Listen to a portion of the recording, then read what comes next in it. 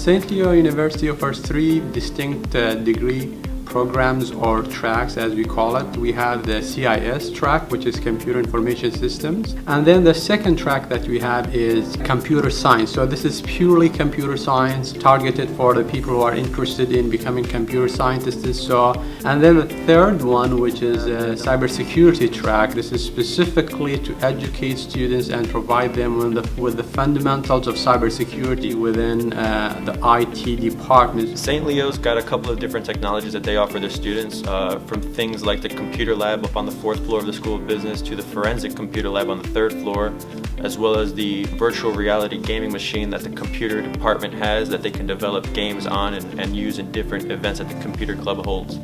We live in an era where information can be disseminated very, very quickly. Cybersecurity is very important for not just protecting government and military secrets, but also for protecting private individuals' most personal identifiable information, their financial information, also their medical information.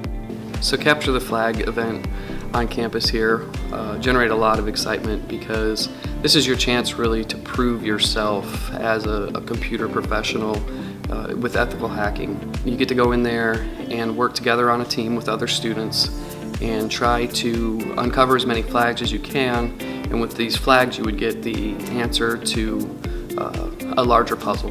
We've done a couple different robotics projects here, both in class and at our computer club. The ones that we're currently working with in class, and they're super cute. They got the little blue glowing eyes and they'll light up and talk to you. They'll recognize your face.